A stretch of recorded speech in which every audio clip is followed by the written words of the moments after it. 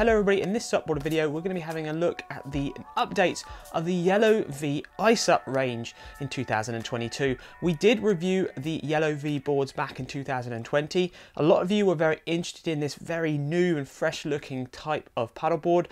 Very standout and distinctive with their black and the yellow heartbeat line going through the middle of the board. It's good to see some nice updates this year with the bag and the boards being lighter and stiffer than they were before. A little bit of background information about Yellow V. They're based in Denmark. They've been making paddleboards for probably 2 to 3 years now, so they're very much a newer paddleboard brand. But as I said before, they are making a very distinctive, different looking paddleboard. And many of you have already bought paddleboards from maybe the last review we did, or you've just got to know the brand through the last couple of years. They still have the 3 boards in the range. They have the Heartbeat 8, the Heartbeat 9 and the Heartbeat 11. This year they have done some really nice improvements to the boards. The boards are all lighter than they were last year and the stiffness is really good as well. But also you get a much better bag with the packages this year as well. The bag before was a very simple bag that you just held your board together. Now the bag's much better and it's actually a bag that you're happy to carry for a little trek, maybe to find a secluded place for you to go explore with your stand-up paddleboard. Before I go into the boards in more detail, you also get the really neat 2-litre dry bag with a board game that is unique for each of the paddleboards. You also get a pack of cards, something very different than we haven't seen on any other brand before. You get a kayak paddle attachment now, so many of you might be wanting to sit down and use your SUP as a kayak. So Yellow V have answered that, giving you a spare blade that you can put on the top of your adjustable paddle. One of the really nice features that they had last time we tested it, instead of packing their boards up with plastic or paper, they actually pack their boards up and they come to us with a towel wrapped around the board. It's like a really big, good quality towel. This year the paddles are even better, they're even branded up with Yellow V on them. That's a really nice thing. You can either wrap your board in the towel as you roll it up, or you can use your towel for other things. But it's just a nice feature, they have that. It really looks at sort of the environmental message. So there's very little plastic in the packaging with these boards. When it comes to pumping your boards up, the pump that they supply it with is a 2-way pump. What that means is it pumps on the upstroke and on the downstroke to get a lot of air into the board. And then when the pumping gets hard, you can take the nozzle out of the back and you can just pump on the downstroke. The pump is all nicely logoed up with their Yellow V logos. It's probably a little bit more basic compared to some other pumps on the market, but it is adequate at getting the air in the board. If you're pumping up the bigger board, the 9-foot or the 11, it is going to take a little bit longer to get that board up to the top inflation. The recommended inflation pressure for these boards is sitting around 15 psi, but they do actually have a maximum recommended psi rating of 20 psi, and they do actually put a note on their valve saying that if you're not using it in really hot conditions, because if you are going to be using a black board in really hot conditions, that will affect the actual temperature of the inside of the board and the pressure as well. But we did do the last review in some really extreme heats, and we did have our boards sat in the sun for an hour and a half just to see what happened, and there wasn't any problems there with the last boards we've tested.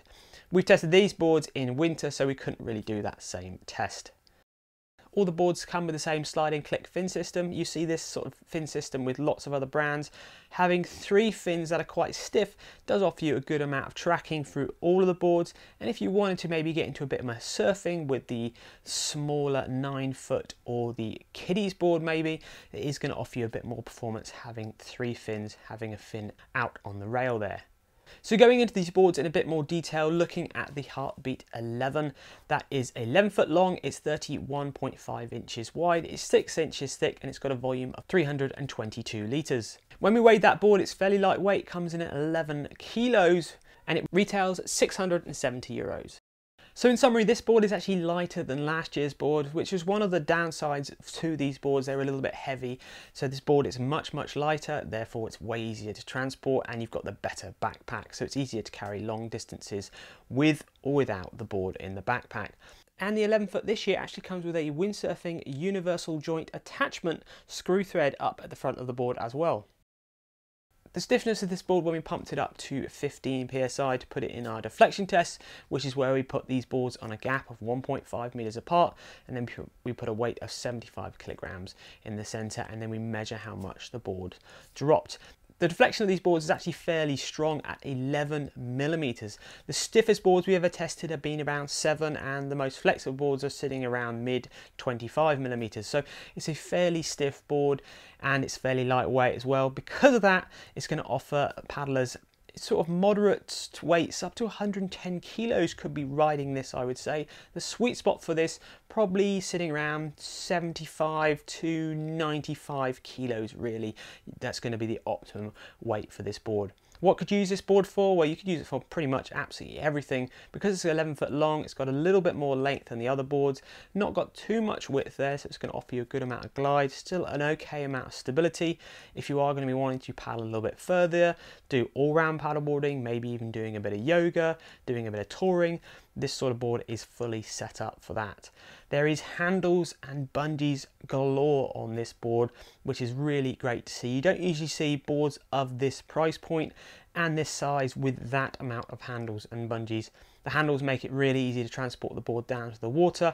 Obviously, if you're paddling with friends, it's even easier because one of you can take the front, the back, or the sides. If your board's loaded up with loads of cargo, it makes transporting it really, really easy. The only negatives we found for the Heartbeat 11 is the handle is offset, which makes it easier to carry down to the water's edge.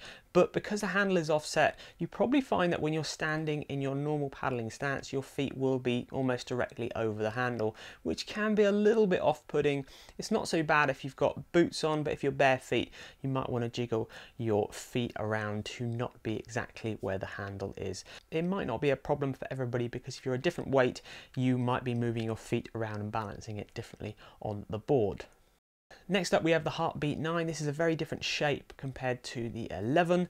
It's 9'5" long, it's 34.5 inches wide, and it's 6 inches thick. The volume is 292 litres, and that retails at 618 euros. That again is lighter than last year's, and that's coming in about 9 kilograms. The deflection test is the same as the 11-foot board. Because that board is relatively short and quite wide, it's going to offer a very different feel on the water compared to the 11-foot. It's got much more rocker in that board, the curve of the board from front to back, so it's going to be better for doing more extreme activities. So maybe if you want to get into whitewater paddling, paddling in rivers, surf paddling, if you want to turn around the board more, be slightly more dynamic with your paddling, and definitely if you are wanting a more stable board because it's got that extra width. It's going to take riders up to probably 130 kilos without a problem. The sweet spot weight for that, probably 85 kilos up to 120 kilos. I say 85 kilos, you could be lighter and use this board, but because it's so wide, you might not need that extra stability unless you are really wanting to take it whitewater paddling or get a really stable board under your feet. This could be an interesting shape if you're 110, 115, 120 kilos and you want to get into SUP surfing and you want an iSUP. This could be a board that you could be looking at because there isn't many other inflatable paddle boards of that width with the rocker line that you could take SUP surfing. So for many of you out there, that might be an interesting board for you. The downsides to that 9'5", when we tested that board, the handle was offset, which is really nice because it's such a wide board, but unfortunately the handle wasn't balanced in the middle of the board at all, which did mean that we have to counteract that when we were walking down the beach. But I do think the Heartbeat is going to offer a lot of people a different board that isn't really available on the market. Looking at the smallest board, the Heartbeat 8, this is very much aimed as a sort of more of a kid's board, but really I would say it's just a lighter person's board. It's the same shape and style as last year's board. It's 8 foot long, it's 29 inches wide, and it's only 4 inches thick. The volume's 153 litres, and it retails at 412 euros, and that weighs 8.5 kilograms. It's still got the same characteristics as the other boards, loads of handles, bungees up at the front there, so if you've got any budding tourers or kids that want to take their own stuff, then it's going to be well suited to them. Also, having the extra handles does mean it's really easy to get in and out of the water, because if you are a lighter paddler, maybe you're really a young paddler, you might find carrying these boards a little bit hard work, but with 2 of you, or 3 of you, or carrying it with a parent, way easier having the extra handles on the board. But remember, this might not be just a kid's board. If you weigh 50, 55, 60, 65 kilograms, this style of board is still going to be really good for you. It's going to be lower in the water than these bigger 6-inch thick boards. It's going to offer you a lot more performance. So definitely, if you're in that mid 60, 55 kilos weight bracket, being a child or not, this sort of smaller baseboard could be a lot of fun for you. It's obviously not going to track as well as and have as much glide as a longer baseboard, but it is going to do relatively well for your body weight. And if you wanted to get into surfing or other sort of sports like that, then the smaller board would be a lot of fun with its 3-fin setup and its thinner base rails. Some of the other stuff you get as standard with a package. Your 3-piece paddle is fully adjustable. It's aluminium. It's got like a carbon sort of fake print on the paddle blade. It actually does look quite cool, but the paddle blade itself is just a basic nylon paddle. The good thing about that is then you haven't got to be too precious about your paddle blade itself. The paddle blade is just an adequate shape to get you into paddleboarding. Definitely if you get into it more, you're probably going to upgrade your paddle pretty quick. It is an aluminium shafted paddle, so it isn't going to offer you that much performance. And if you do put a lot of weight into the paddle, or you're a heavier paddler, you may find that you bend that aluminium shaft very easily. So it's probably worth you moving up to a glass fiber or a carbon shaft if you can. As standard, you get a nice coiled leash to keep you in contact with your board. And also, if you're looking to do more kayaking with your board, you can actually buy a kayak seat attachment as well that clips onto the D-rings on all of the boards. Remember, if you're not watching this video on the full SUPboarder post, there's lots more information on there about these boards. Finishing off with a little summary for us about Yellow V. Yellow V have done some good improvements into 2022. It's nice to see these boards lighter and still with a good amount of stiffness. It's nice to see all of the handles that they have in place, the bungees, the D-rings, and a really nice thick EVA deck pad. The quality of the board is completely acceptable at the price point. It's not as well finished off as boards that are twice the price, but then that's something you're going to expect. The pump and the paddle are a little bit basic, but they're going to easily get you on the water and get you into paddleboarding. And the boards themselves do look very standout and stylish, and they're going to get a lot of attention as you walk down the beach. The 3 boards are very much designed for different people. The 11-foot is going to get a lot of people on the water for the first time, but the 9-foot is an interesting shape that I think a lot of heavier weight paddlers are going to get a lot out of in a lot of different disciplines. And definitely the younger or the lighter paddlers are going to get a lot out of the Heartbeat 8. I hope you found this review interesting and informative. If you've got any feedback about Yellow V, please get it down in the comments below. We'd love to know your feedback.